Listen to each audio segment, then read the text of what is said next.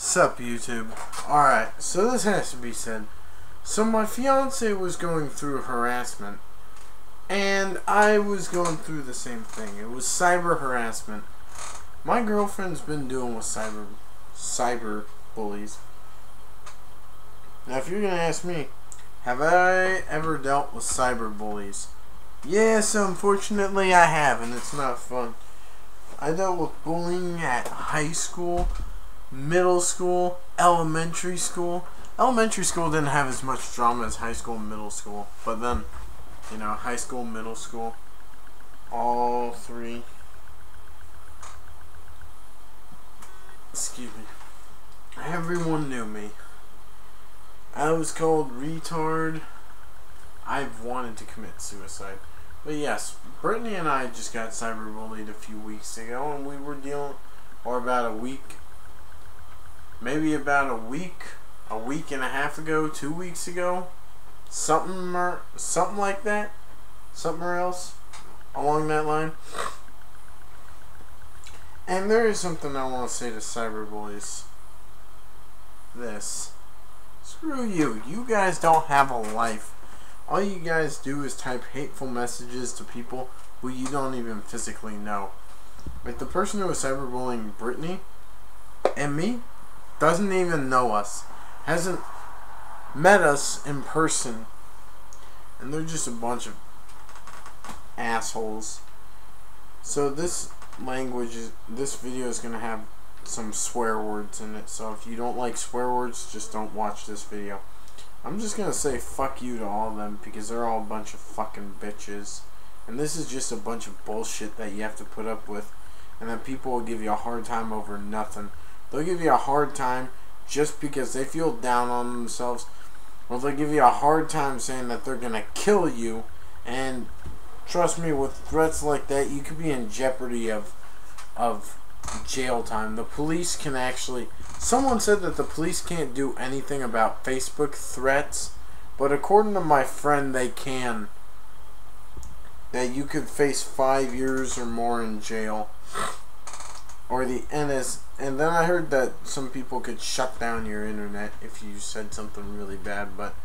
Yeah, people gave Brittany a hard time, gave me a hard time. This video is going to be posted on mine and on her channel, so stay tuned, you know. And this is just a bunch of bullshit that people have been saying about us for no reason, just because maybe they're narcissistic, like a narcissist. If you don't know what a narcissist is, it's a person who loves themselves too much. Hold on.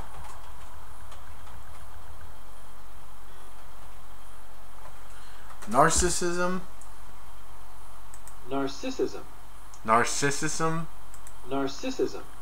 It's an extremely selfish with some kind of views of your own talents and craving for admission, and you're self-centered and you know,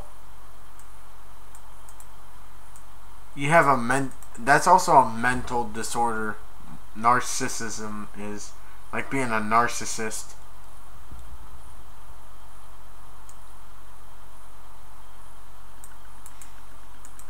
Let me see this.